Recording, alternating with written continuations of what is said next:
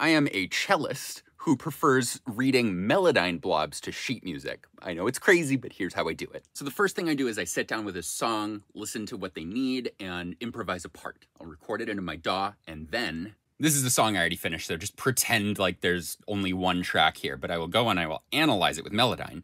And then I can see not only the pitch, that's an E flat, that's an F, I can see my bow changes. Like, I know that's a bow change. I can see my dynamics, my swells, my crescendos, my decrescendos. So with all of this information, what this allows me to do is I can improvise a part and then accurately duplicate it by bringing it down to my second monitor. So I am sitting in the chair that I record from. My microphone's right here.